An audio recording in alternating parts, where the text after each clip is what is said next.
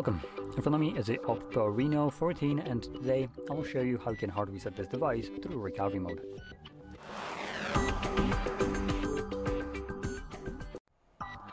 Now with that being said, you can do this kind of reset in order to get rid of a screen lock that you might have set on your device that you just don't know.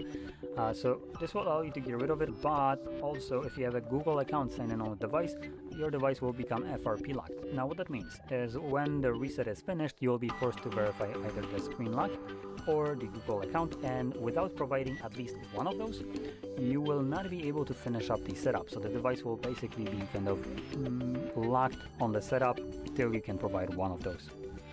Now, if you don't have any kind of Google account signed in on the device, you can just go forward and don't care about what I just said.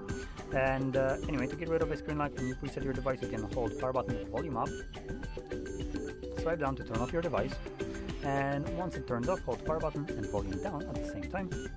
In a moment, when you see the OPPO logo, let go of the power button but keep holding volume down.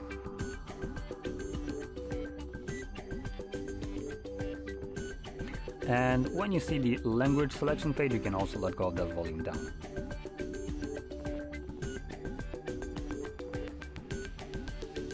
There we go.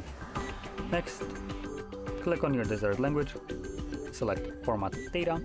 This will generate a random code right here. Now this code changes every time you click on this option, as you can see. So simply, it's a way so if you misclick that button, you can't really progress forward like by mistake. So you just need to confirm that this is what you want to do by typing this code. So for me right now it's 2906. Select Format at the bottom. This will begin factory resetting the device, removing all the data. Once it's completed, it gives us the pop-up, data formatted, click on OK. This reboots the device automatically on its own and continues resetting it in the background. Now this process will take about a minute or so to finish up, and once it's completed, we will be presented with the Android setup screen. So I'll be back once that is visible for me.